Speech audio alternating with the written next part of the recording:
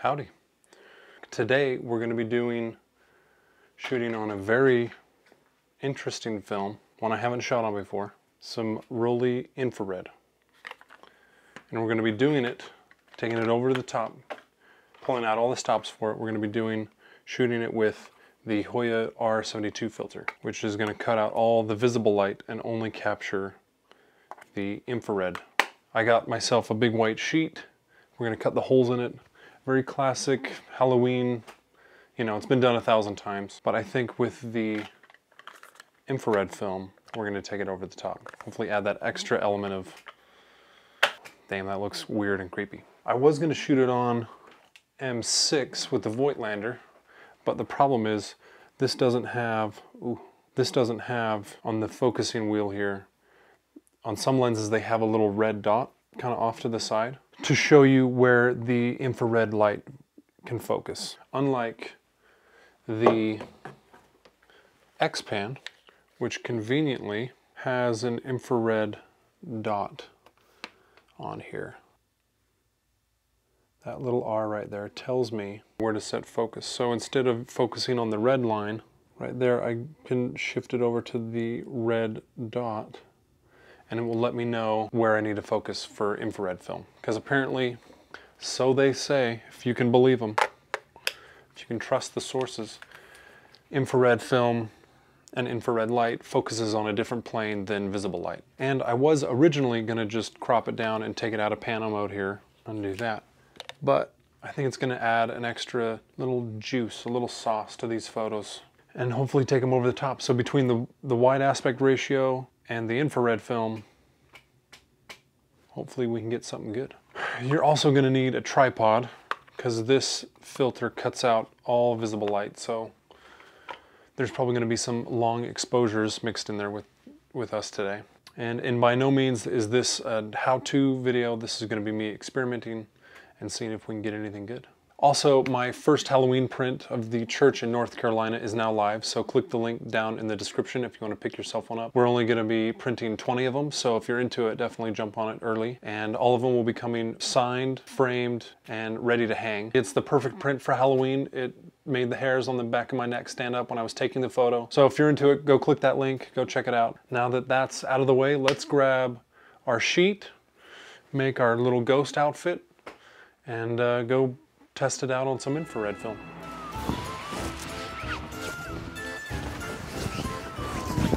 Now we just need to figure out where the eyes go. Here we go.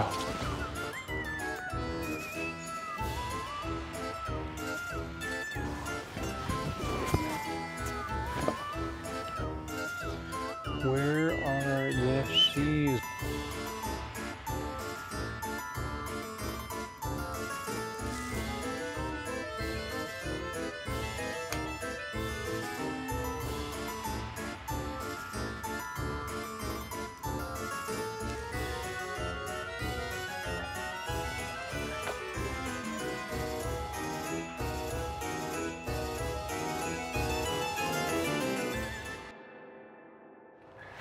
Honestly, I bet you McDonald's might be better. Maybe. I feel like Wendy's has gone major, dude. Majorly downhill. It's almost unedible. It's like Burger King status. So this is a whole Strolls.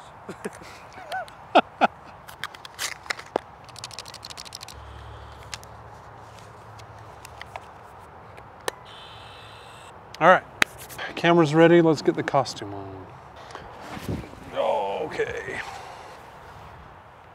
Better without the hoodie? Yeah, I think so. All right, dude, let's go. Let's have you come right here, bro. I don't know, dude. We'll see how this goes. I'm gonna come in pretty tight here. Twist towards my voice. Now to try and figure out this metering. First one, here we go, brother. Okay, dude, ISO 12. An f4, it's saying a 60th. All right, you ready, brother? 3, 2, 1.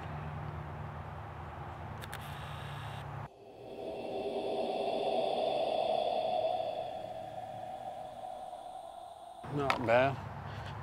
All right, dude, I'm gonna come this way now. Come, yeah, twist towards me now. Maybe tilt your head to the left, other way.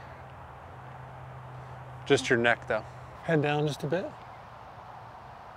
Back just a bit. All right, let's try that, dude. I'm gonna go with the same settings, all right? 3, 2, 1.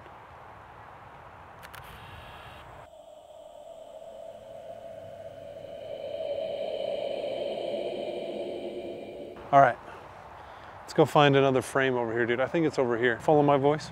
Ooh, come right here. Yeah, let's try right there. Then let's do a little fixing of the eyes here. Ooh, it's very scary. Such broad shoulders you have. And twist your head now. Tilt like we did before. Cock your head. Right. Other way. And even more, go extreme with it. You gotta be, you're animated. Try a 5, 6 at a 30th. Yeah, that's pretty decent. 3, 2, 1.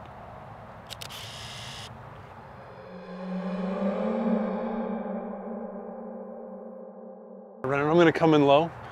I'm gonna get a hero shot, you know what I'm saying? Down below. And I think, dude, let's twist you so the background is these trees over here. These eyeballs, dude. F4 to 60th. Twist towards me now, a little bit. Where are you? I'm right there, oof. All right, here we go, dog. You ready? 3, 2, 1.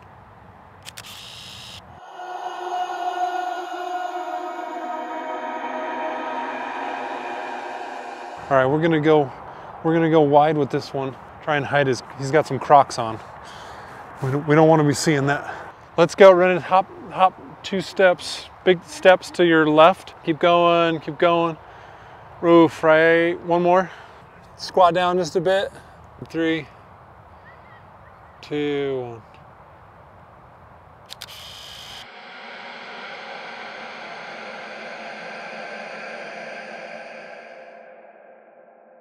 Keep coming, keep coming. We're going a ways. We're going a ways. All right, hold extra still on this one. We're going a 15th at an F4. 3, 2, 1.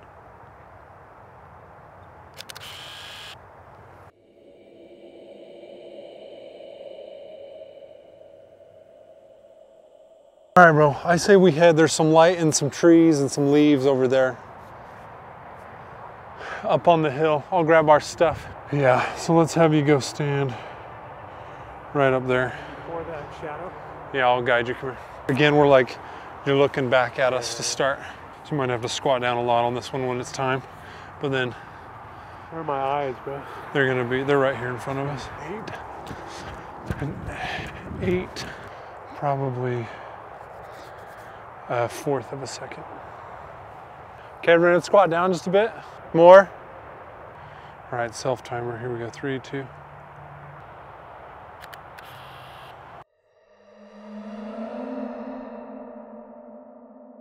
Okay, Renan, just stand up tall now. Maybe now, dude, you're just like kind of staring at the sun. That's kind of nice. So look dead center into the sun. Where's your nose? All right, same settings.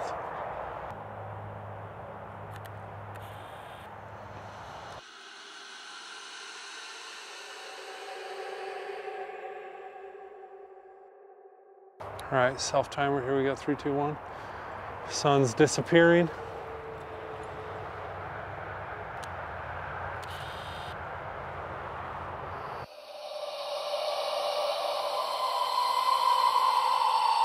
No lights here. I know infrared, you gotta have a lot of sunlight,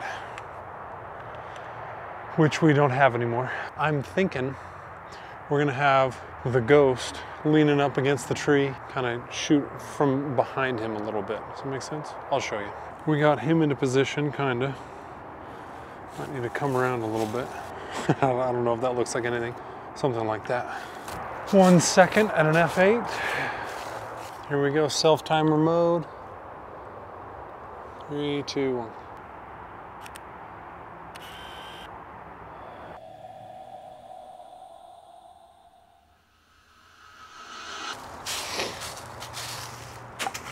We'll start with a wide and then we'll go in for the tight. What do you say? Something like that. Let's go get the Xpan. 2 seconds. All right, here we go. 3, 2, 1, self-timer.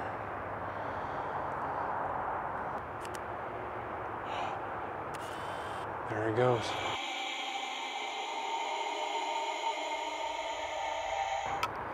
All right, extend that leg all the way down because I don't see the end of the sheet running. No, like just pop your leg out. Lay it flat. All right, here we go. At a 2-second self-timer starts. 3, 2, 1, now.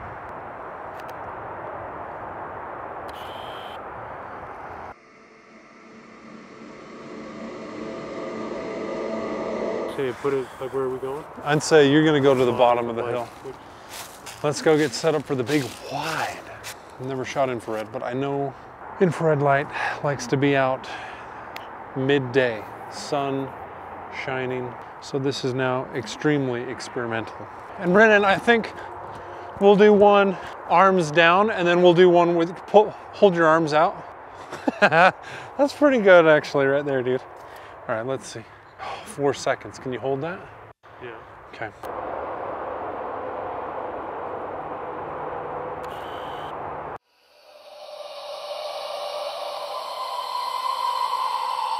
All right, Brennan, arms out.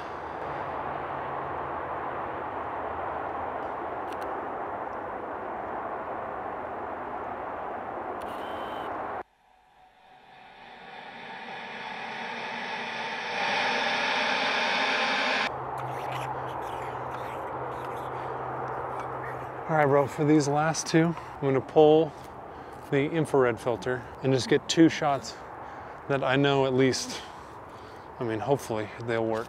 Because clearly I don't know what the hell I'm doing with infrared. Acting like a real first timer here. But let's now just get a straight up standard black and white one. No interesting light, just a nice ghost. All right, here we go, running a 15th at an f8. 3, 2, 1.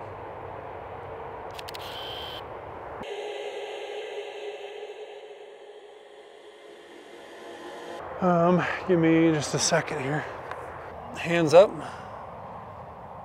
right, dude, you ready? 3, 2, 1.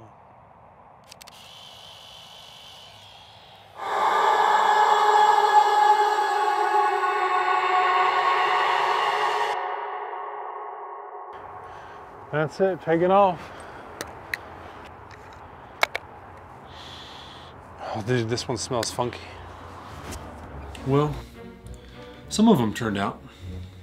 Overall, conceptually, it works. We just need to zero it in a little bit. My goal with these was to have something familiar yet unfamiliar at the same time. Well, I guess I should backtrack too. In developing the film, my stupid, dumbass brain loaded the film up into the Patterson tank and then for some reason was trying to figure out the chemicals and mindlessly opened the loaded Patterson tank. An idiot, dude.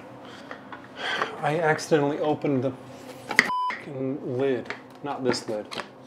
What was I thinking, man? So, it kind of adds a little special effect to some of these photos. I mean, it was kind of ruined all of them, but it kind of adds a grungy, ghostly effect to it. So that totally ruined half these shots. But there was, I mean, this one's pretty good. I mean, it kind of makes it feel like nighttime almost in this one.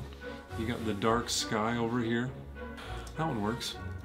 I think the other one that I'm really stoked on is honestly the one where I took the filter off and it's the big wide and it's the dark field. The grass is super dark and then the ghost is, you know, just pops out. We should probably try and take this photo again without having a playground in the background. That kind of kills it. But overall, I think that's the consensus. I think I'm onto something.